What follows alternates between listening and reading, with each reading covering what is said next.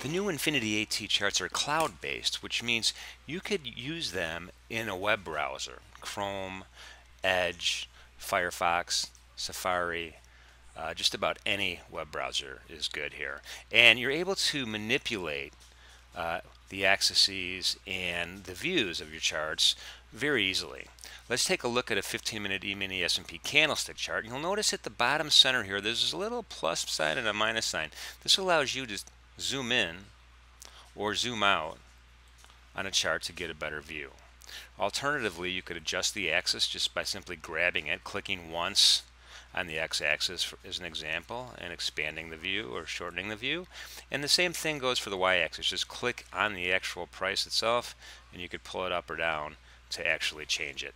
There's another feature here also which is very handy. In the display settings, you could scroll all the way down and pick the option called range selector, and then that gives you another way to actually increase or decrease the range you would like to look at. As a matter of fact, you could even move a range by clicking in the middle back in time. That feature is very handy.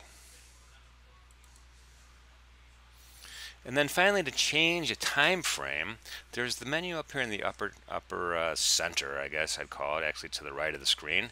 And you can go ahead and change your time frame to a monthly.